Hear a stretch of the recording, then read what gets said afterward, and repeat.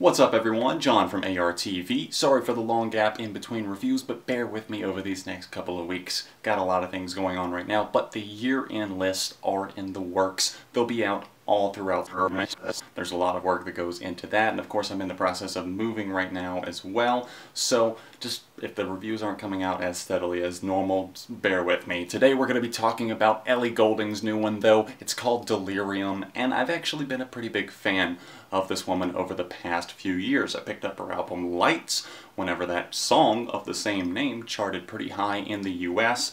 Kind of fell into an Ellie Goulding phase there for a little bit. I was pretty big into her music and of course the record Halcyon that came out in 2012 as well. She's from the UK, international sensation at this point, has had huge smashes like Anything Can Happen, Lights, Love Me Like You Do, and of course On My Mind, the lead single from this new LP. But it's been 3 years since we got Halcyon. I love that record. It's very unique. It's something that's, I think, very visceral. She paints a lot of pictures with her mind and takes us, with the production at least, to a lot of different places. I just thought it was one of those records that stood out in a world of pop music that is very toned down and a lot of times just not something that's very personable or relatable, and I found that record to be very, very strong, and I had to compliment Miss Goulding for that. Now, her new record is much more straightforward in its pop approach, and I'm not saying that that's always a bad thing. If you saw my review of On My Mind, you know that I really enjoy that track, and in fact it's just grown on me with time, and thank you, I have to give a quick thank you to everyone that watched that. It got over 100,000 views, which is absolutely insane. I don't get that kind of attention, so whenever I do, obviously it's kind of a big deal to me, so thank you guys so much to everyone who watched that, and of course new people who subscribe to be on ARTV as a result. If you want to see it, it's linked in the description down below. Ellie Goulding's voice is definitely something that gives her an advantage in the playing field here in the pop market. She can hit everything from the soprano range to tenor and just alto, really a lot of different ranges here, and I like to see her showing off her voice. And I'm not saying that she necessarily does that a ton. There aren't some huge moments on here where it seems like we're in a theatrical type record, and it doesn't really need to be. The record doesn't call for that. Like I said, much more four-on-the-floor danceable pop tunes this time around, and I'm not saying that she's had the life sucked out of her and that they're less personable necessarily, because there are tracks that are more emotionally in check. It's just that a lot of them are much more fun, and I don't think that there's anything wrong with that. The problems I start to have is whenever the production gets in the way of me having a good time. I do dig the variation that this album offers up, with more danceable jams like Codes, On My Mind, and Lost and Found really rallying up the spirits, and the more mid-tempo songs like Army, which was released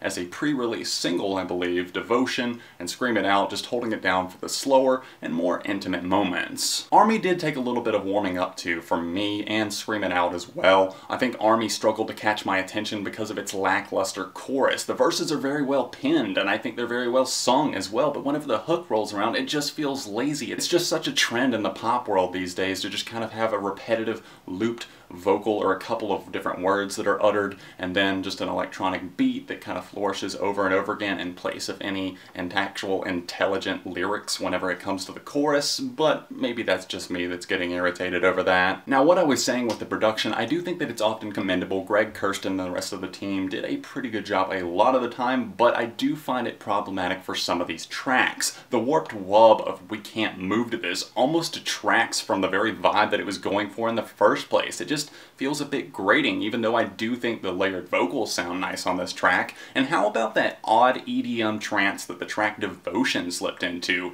Is it just me, or did that feel like totally out of place, out of left field, and it just doesn't fit at all? The trap-flavored instrumental on Keep On Dancing is cool enough, but the whistles, whenever they come in, they just kinda irk me, you know? I thought they sounded cool enough the first couple of times with the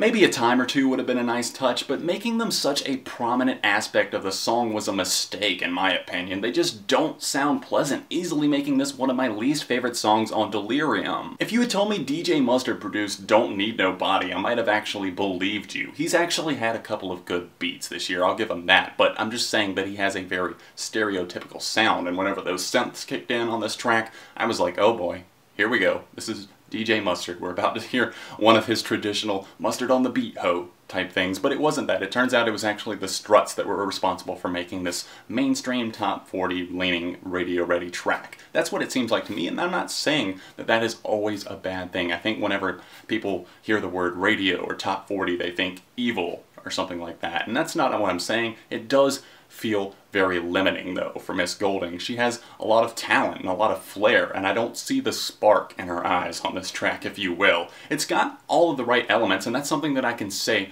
for a lot of the tracks on this record. It's catchy, but it doesn't stick necessarily, and that's problematic when I'm seeing this problem flare up from time to time here on Delirium. I think that there's a fair amount of songs that have a few woes, like things just didn't quite pair up correctly, and that makes for some more forgettable tunes. Let's focus on some positive aspects though. I like Ellie Goulding. I think her albums, even though they are a bit lengthy, there's always something to dig into here. I think the track Don't Panic was a fantastic tune, really one of my favorites on this record. It has this massive hook that just flies without really trying too hard. The echoed vocals on here are a very nice touch as well, very commendable, and I have to mention that they have what sounds like a real drum kit being played on this track, and that's something that you don't hear in the world of pop music, I feel like. Not often enough, at least. We get a lot of those programmed drums. They sound fine a lot of the time, but whenever you hear the real drums kicking in, it just adds that much more life to the tune. The charming and pretty much irresistible Something in the Way You Move was released as a promotional single, but I actually held off listening to it until the album dropped. I don't like to listen to more than 2 songs before an album comes out. I don't want to spoil it for myself, you know? Move sounds slightly 80s influenced, but not in an oh my god, I'm making an 80s song because everybody else is making an 80s song type way, but I have to say that the track Around You that pops up later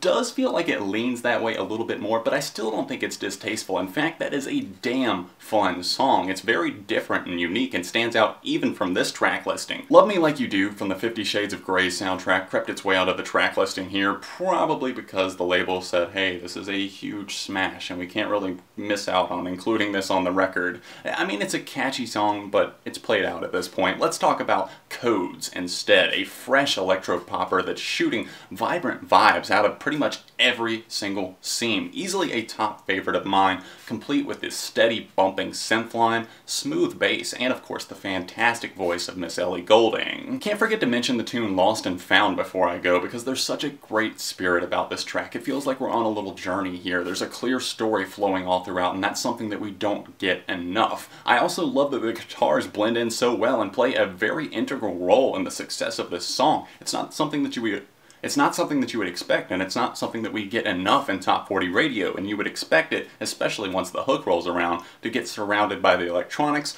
kind of get mumbled in the mix, but that wasn't the case here. They were brought up to the forefront and actually made this song stand out even more. Now you've probably noticed at this point, but I do have feelings on each side of the fence with this record. I mean, it's lengthy, with just the standard edition of this record clocking in at 56 minutes long. I mean, imagine if I had covered the Target Super Deluxe edition of the record, or whatever it's called. It's an hour and a half long. Who the hell has time for that? Solid production from Greg Kurstin and the rest of the crew throughout most of this thing. I mean, there's some misfires for sure, but I think that this is something that a lot of people are going to gravitate towards. I can't comment on the longevity of this record, although Halcyon is something that stuck with me for quite a while. I actually really enjoyed listening to it whenever I was preparing for this review, but overall for Delirium, I think that there's strong songs, there's some stuff that's just not quite as great. It does pale in comparison to some of her past releases, but it's still a solid enough release. I say 3.5 out of 5 for Delirium. I have to say that this was a pretty cohesive record for an album called Delirium. If you don't know the term, if you're not familiar with it, Google it right now and you'll see exactly what I'm talking about. Thanks so much for watching. Smashing the like button on this review. Let me know that you enjoyed it, and maybe subscribe to the channel, because friends don't like friends go unsubscribed. If there's other albums you'd like to see me tackle, let me know with a comment down below. Other than that, I'll plan on seeing you guys very soon right here on ARTV.